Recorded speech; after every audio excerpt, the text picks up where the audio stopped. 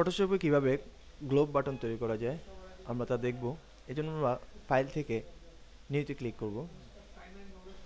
আমরা এখানে wide 500 pixel, height 300 pixel এবং কালার মোড RGB কালার দিয়ে, ব্যাকগ্রাউন্ড কন্টেন্ট হোয়াইট দিয়ে আমরা ওকে বাটনে ক্লিক করব।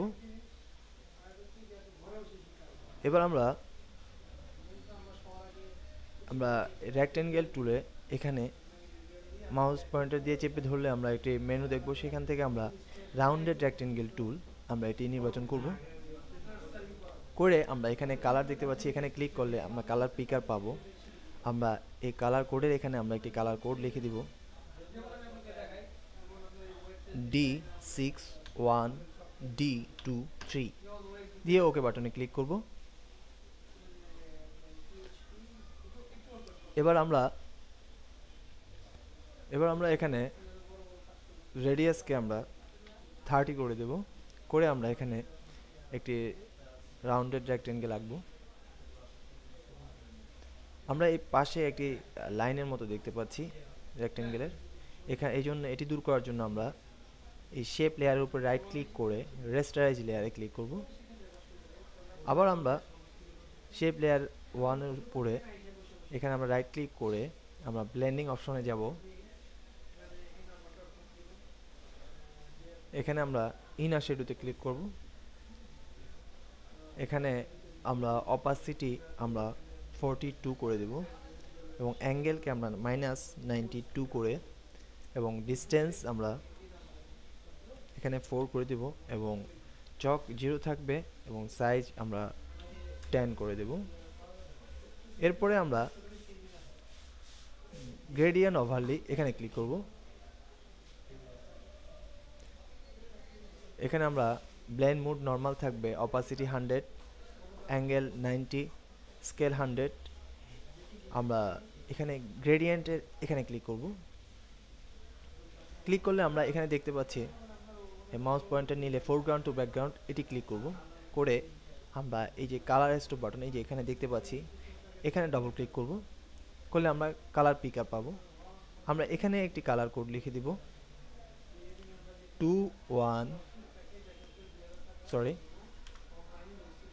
F21E25 দিয়ে ওকে বাটনে ক্লিক করব। এবার আমরা এখানে খালি জায়গায় এখানে একটি মাউস পয়েন্টার দিয়ে একটি ক্লিক করব। আমরা দেখতে পাচ্ছি এখানে লোকেশন আমাদের 63 লোকেট করেছে। আমরা 63 যদি না হয়, যদি 64 হয়, আমরা এটি ড্র্যাগ করে টেনে 63 তে এনে ছেড়ে দেব। এবার এই কালার স্টপ বাটনে এখানে ডাবল ক্লিক করব। কালার পিকার পাবো আমরা। এখানে আমরা একটি কালার কোড লিখে দেব 95191C। এটি দিয়ে আমরা ওকে বাটনে ক্লিক করব।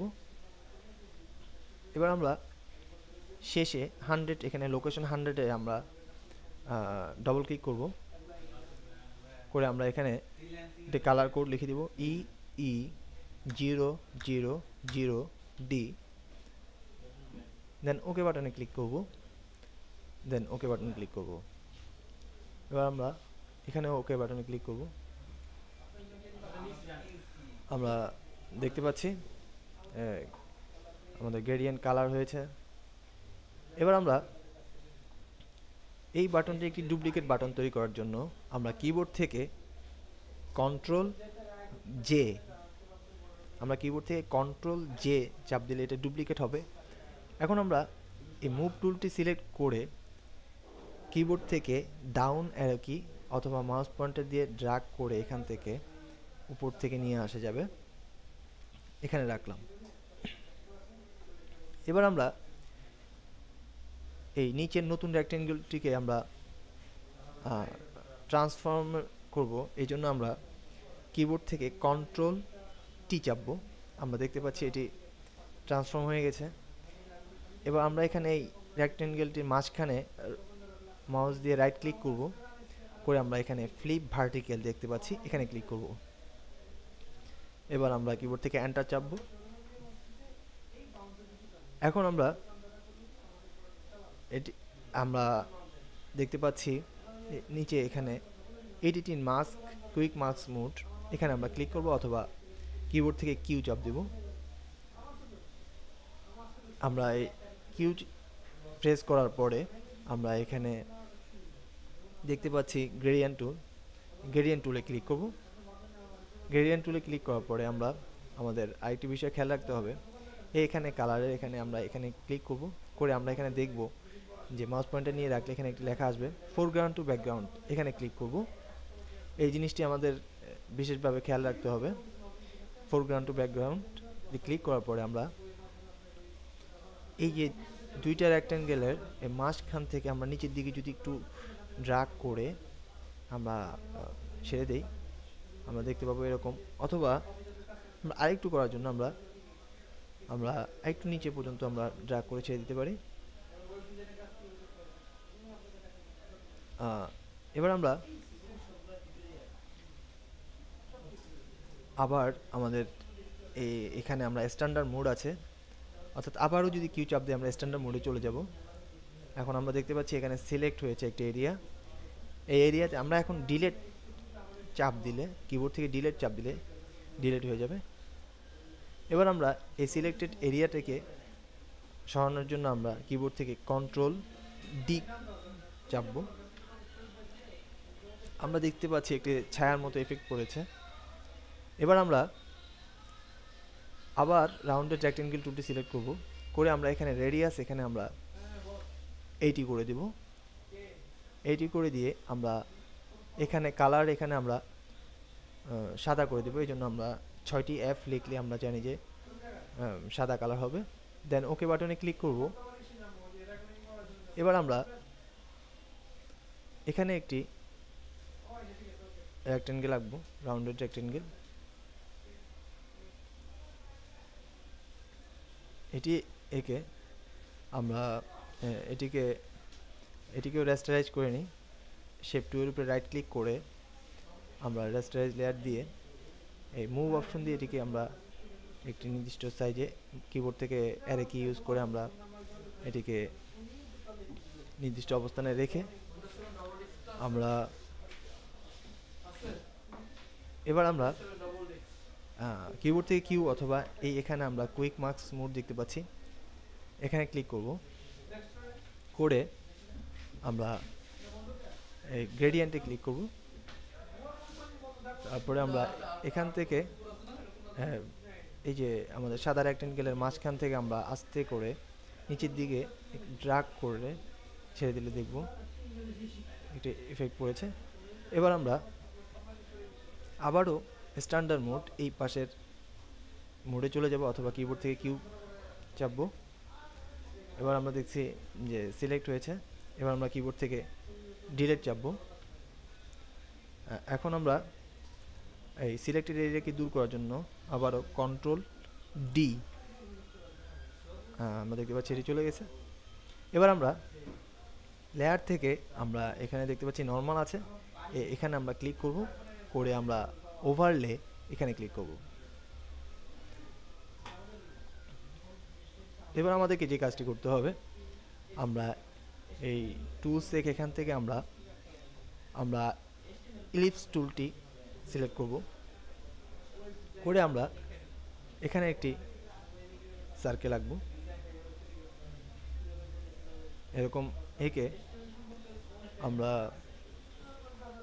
কিবোর্ড থেকে আমরা লেয়ার থেকে আমরা এখানে এটির উপর রাইট ক্লিক করে রেস্টারাইজ করে নেব, করে আমরা এই মুভ টুলটি দিয়ে এটিকে আমরা যথাস্থানে সরাবো, অথবা কিবোর্ড থেকে অ্যারে কি ইউজ করে আমরা এটিকে যথাস্থানে সরিয়ে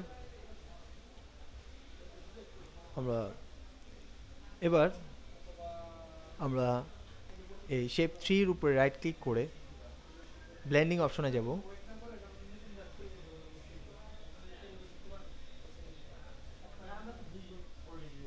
এখানে আমরা ইনার শেডের মধ্যে ক্লিক করব। এখানে আমরা ব্লেন্ড মোডের এখানে আমরা স্ক্রিন সিলেক্ট করে দেব। আমরা আমাদের অপাসিটি এখানে আমরা 100 করে দেব, এবং আমাদের এখানে যে অ্যাঙ্গেল আছে আমরা এখানে অ্যাঙ্গেল আমরা 120 করে দেব, এবং আমরা আমাদের এখানে ডিসটেন্স আমরা 5 রাখবো, 0.5 রাখবো, এবং এখানে নয়েজ আমরা 0 দিয়ে দেন এবার আমরা ইনার গ্লোতে ক্লিক করব। আমরা এখানে ব্লেন্ড মোড আছে ইনার গ্লোতে, এখানে আমরা ওভারলে দেব, ওভারলে সিলেক্ট করে দেব এবং আমরা এখানে আমাদের অপাসিটি আমরা 100 করে দেব এবং আমাদের নয়েজ 0 থাকবে। আমাদের এখানে টেকনিক সফটওয়্যার থাকবে, চক এখানে 0 থাকবে। আমাদের এবার এখানে আমরা সাইজ যে আছে আমরা সাইজকে 10 করে দেব এবং রেঞ্জ 50 থাকবে এবং জিটার আপনাদের 0 থাকবে। দেন আমরা গ্রেডিয়েন্ট ওভারলে এখানে ক্লিক করব।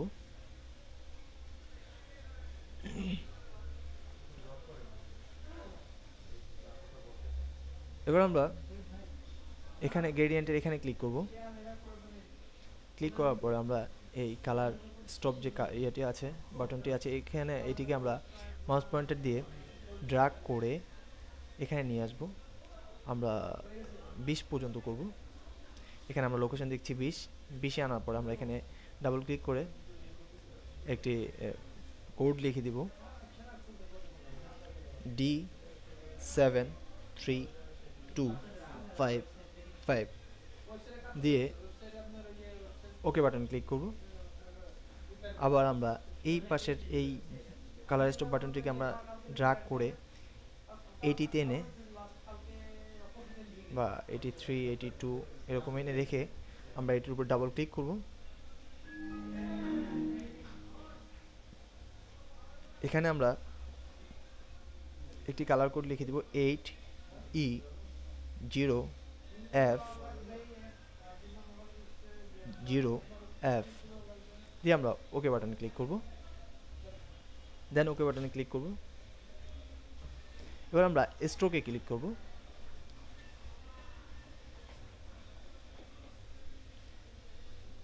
আমরা স্ট্রোকে ক্লিক করে আমরা এখানে আমরা ব্লেন্ড মোড এখানে আমরা পজিশনে এখানে আমরা ইনসাইড করে দেব, ব্লেন্ড মোড নরমাল রাখবো এবং ফিল টাইপ এখানে আমরা গ্রেডিয়েন্ট করে দেব। করে আমরা এই গ্রেডিয়েন্টের এখানে একটি ক্লিক করব। ক্লিক করলে আমরা এখানে কালার স্টপ বাটনটিকে আমরা 35 অথবা এখানে 32তে রেখে আমরা ডবল ক্লিক করব এটির উপরে। আমরা কালার পিকার পাবো, তখন আমরা এখানে একটি কালার কোড লিখে দিতে পারি FFD9E1 দিয়ে ওকে বাটনে ক্লিক করতে পারি এবং আমরা এই ডান পাশের এই কালার স্টপ বাটনটিকে আমরা 89 বা 80তে দিয়ে এখানে ডাবল ক্লিক করব। করে আমরা এখানে 670B0B দিয়ে আমরা ওকে বাটন ক্লিক করব। দেন ওকে বাটন ক্লিক করব এবং ওকে বাটন ক্লিক করব। আমরা দেখতে পাচ্ছি একটি স্ট্রোক কালার সহ একটি ইলিপস টুল এখানে আমরা দেখতে পাচ্ছি, সার্কেল। এবার আমরা আমাদের ব্যাকআপ থেকে আমরা যে কোনো একটি ছবি ইমেজ আমরা নিয়ে আসতে পারি এখানে।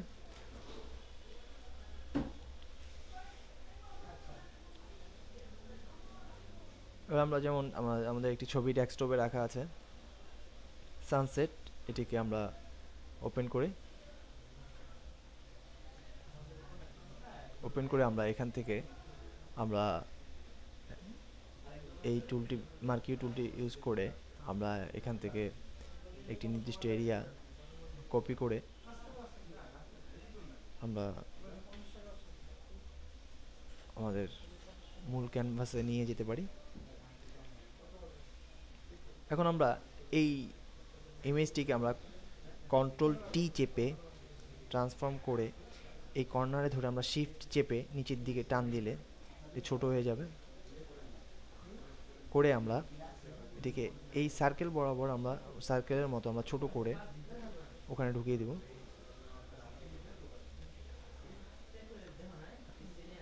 আমরা এন্টার চাপবো এখন। এবার আমরা এই মুভ টুলটি ক্লিক করে এটিকে এখানে দিয়ে ঠিক আরেকটু আমরা সাইজ করে নিতে পারি। কন্ট্রোল টি চেপে আমরা শিফট চেপে উপর দিকে দিয়ে পাশে একটু ছোট করে দিতে পারি।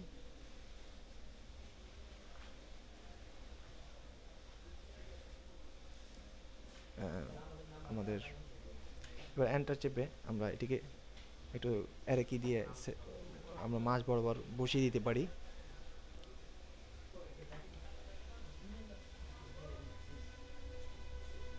এবার আমরা এখানে আমরা এটিকে একটু শার্পনেস করার জন্য আমরা এখান থেকে আমরা শার্প টুলটি নিয়ে এখানে শার্পেন টুলটি ক্লিক করে আমরা এটির সাইজ আমরা 40 বা 50 করে আমরা এটিকে আমরা একটু শার্প করে নিতে পারি। এভাবে করে আমরা এখন আমরা দেখতে পাচ্ছি একটি গ্লোব বাটন তৈরি হয়েছে। এভাবে আমরা একটি গ্লোব বাটন তৈরি করতে পারি। ধন্যবাদ।